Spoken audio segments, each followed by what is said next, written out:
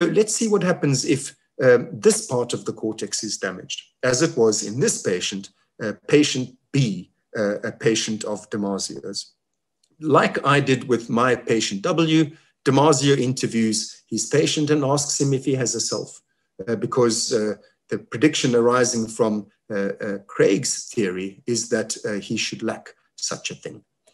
Damasio says, do you have, this is a dialogue, a conversation which hasn't been published, but an article on this case has been published.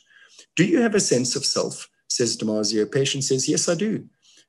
What if I told you that you weren't here right now? Patient says, I'd say you've gone blind and deaf. Damasio says, do you think that other people can control your thoughts? He says, no. So, and why do you think that's not possible? He says, you control your own mind, hopefully. Damasio says, what if I were to tell you that your mind was the mind of somebody else? Patient says, when was the transplant? I mean, the brain transplant. Damasio, what if I were to tell you that I know you better than you know yourself? Patient says, I would think you're wrong. Damasio says, what if I were to tell you that you're aware that I'm aware? He says, I would say you're right. Damasio, you're aware that I'm aware? Patient, I'm aware that you're aware that I'm aware. Please note all these references to I. This is the very thing that's supposed to be missing in such patients. So clearly the sentient being of the mind is neither in the prefrontal cortex nor in the insular cortex. But these patients have some cortex left. What about a patient who has absolutely no cortex? What if the cortex as a whole were to be removed? Surely this would remove the sentient subjectivity that we are seeking to explain with our cortical theory of consciousness. Well, here's a patient, 3 years old, this one, with absolutely no cortex. This is a condition called hydranencephaly, where the patient is born with a brainstem and a cerebellum, which hangs off the back of the brainstem, but no forebrain at all. Is she conscious? Yes, she is. Here she is. She's awake. She goes to sleep at night. She wakes up in the morning. Clearly, she's conscious. But much more importantly, look at this. This is her reaction to her baby brother being placed on her lap. She responds emotionally to this experience. So it's not only that she's awake, it's not some sort of blank wakefulness, but a reactive mind with feelings and content. It cannot possibly be representational cognition of the kind that the cortex performs, because she doesn't have any cortex. She has only a brainstem, and yet she's conscious, and her consciousness has a particular quality, and it doesn't have anything to do with what's streaming in from the outside consciously, because remember, the brainstem only processes sensory information unconsciously. This has got to do with her subjective response to that information, even though she has no cognitive clue what that information is actually about. It's a pure, raw feeling. And it's not just her. Most of these kids are like that. Here's another patient. Tell me this patient isn't conscious and that there's nobody home. Bjorn Merker wrote a review article about these patients, who he studied a great many of them. And I'm not going to read you this long quotation, but you can see the words that I've emphasized in yellow. They have a wide range of emotions, and most importantly of all, those emotional responses are situationally appropriate. In other words, the patient shows laughter or irritability or fear in response to stimuli which would evoke those same sort of feelings in you and me. So this is a weighty piece of evidence that the cortical theory is wrong. The parts of the cortex that are supposed to be the centers for consciousness, the integrative centers where a sentient self comes about, even just the little smatterings of evidence that I've given you this evening show that this is not the case. And even in patients in whom there is absolutely no cortex, there's evidence that there is consciousness not of the cognitive kind that we've been focusing on in our attempts to solve the hard problem, but rather consciousness of a far more rudimentary kind, basic raw feelings of the type that you saw these two little girls and other children like them with the same condition able to express. But of course, how do we know? What it's like to be is there anything it's like to be such a child? These are just behaviors. We can't be sure what they're experiencing. You can remove the cortex, the supposed seat of consciousness, in its entirety. And I say remove, of course, in these children, it's not removed experimentally. In experimental animals, it is removed.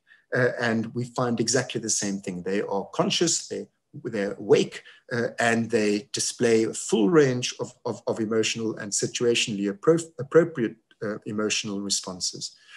By contrast with that lesion evidence, now we look at the brain stem. If there's damage in these structures, these tiny structures in the primitive brain stem called the reticular activating system, then the lights go out.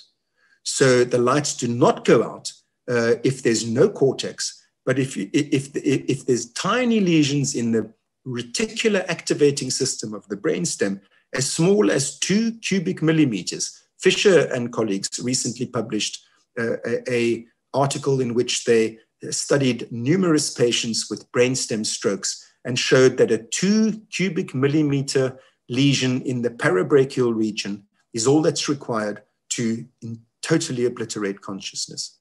So what that shows is that cortical consciousness is dependent upon brainstem consciousness. What's generated here in the reticular activating system is a prerequisite for cortical consciousness. And what is more, remember that cortical consciousness is not always present. In other words, the cortex is able to process information without consciousness. So what makes it conscious is activation by this reticular activating system. Now, that's not controversial, what I've just said to you. I'm making the argument we're looking in the wrong place. This is not intrinsically conscious. This is the foundation of consciousness. Why don't we look there?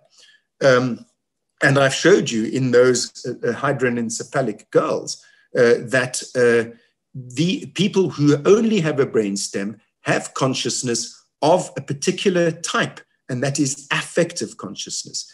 So is this not this intrinsic prerequisite for all of the other forms of consciousness? Is this not the place that we should be looking if we're trying to find out what the functional mechanism of consciousness is?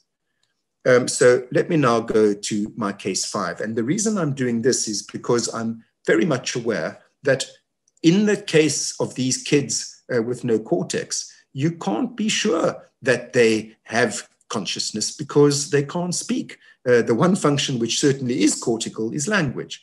And my patient W was able to describe his mental states because he had this sliver of frontal cortex, which enables us to produce language.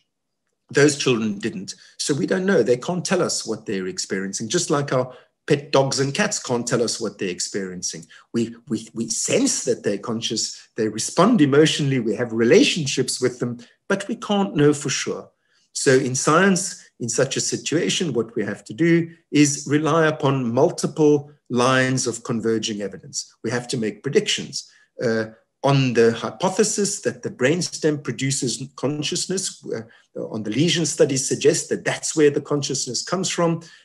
And I'm saying it is a consciousness of a particular type. It's feeling, it's affective consciousness. Then using another method, for example, deep brain stimulation, if we stimulate those structures, those deep brainstem structures in patients who do have intact cortex and can tell us what they experience, we might predict that they would experience intense affects. And that's exactly what happens. If you stimulate the substantia nigra, which is a midbrain part of the reticular activating system, this is what happens. In a patient, who's 65-year-old patient with Parkinson's disease, that's why the stimulator was put into her brain. But a patient who'd never had any psychiatric pathology in her life, within 5 seconds of the stimulator being switched on, it had actually gone deeper than the intended site. The intended site was not in the brainstem. It went a few millimeters too deep into the reticular activating nucleus that I mentioned. And within 5 seconds, she falls into a depression. I'm falling down in my head. I no longer wish to live, to see anything, hear anything, feel anything. When asked if she's in pain, she says, no, I'm fed up with life. I've had enough. I don't want to live anymore. I'm disgusted with life. Everything is useless, always feeling worthless. I'm scared in this world. Please note this, I don't want to live anymore. A suicidal depression. When asked why she's so sad, she says, I'm tired. I want to hide in a corner. I'm crying over myself, of course. I'm hopeless. Why am I bothering you? After the stimulation, within 90 seconds, the depression disappears. The patient very bravely or generously agreed to do a double-blind trial after that, where Blomstedt stimulated either in the higher structure that he had aimed for or in the reticulate structure that he had struck accidentally, without the patient knowing where he was stimulating. And every time that he stimulated in the reticulate nucleus, she fell into this deep despair. So this is a second line of evidence. You can actually stimulate intense emotions by stimulating those deep brainstem structures. Here's a third line of evidence, functional imaging, PET imaging in this case. These are normal subjects with intense emotional states. They are feeling intensely sad, angry, happy, or fearful. The PET imaging shows where in the brain the activity is that's generating this mental state. And in all of these cases, it's in the brain stem. Sadness, anger, happiness, fear. Look at what's going on in the cortex, next to nothing. So it's absolutely clear by this method too, that the affects are generated in the brain stem. One last line of evidence is psychopharmacology. Psychiatrists tinker with the neuromodulatory chemicals that are sourced in these very same brainstem nuclei. So antidepressants increase serotonin, which is sourced in the RAFE nuclei of the reticular activating system. Antipsychotics block dopamine, which is sourced in the ventral tegmental area of the reticular activating system. Some anti-anxiety drugs block noradrenaline, which is sourced in the locus ceruleus complex of the reticular activating system. If all that this system did was woke you up or sort of produced a sort of background level of consciousness, which is the standard view of what this part of the brain is doing, this is why when you lesion it, you go into a coma, then anesthetists might be interested in these brain structures and these brain chemicals. But no, psychiatrists are. Psychiatrists, doctors for feelings, treating emotional disorders. Clearly, these neuromodulators sourced in the reticular activating system have something fundamental to do with feeling. So let me just sum up. I'm going to tell you about another one of these neuromodulators in a few minutes if I get that far. But let me just sum up what I'm saying. I'm saying that the evidence is very strong that the source of consciousness, remember the subtitle of my book, is this hidden spring deep in the reticular brainstem, are structures which are prerequisite for consciousness to occur. Think of the forebrain or the cortex as a sort of a television set, and think of this as the power supply. The standard view is, well, of course, consciousness happens in the cortex. Like televisual program transmission happens in the television set. It has to have a power supply. It has to be plugged in at the wall, but that doesn't mean that the source of television is the power supply.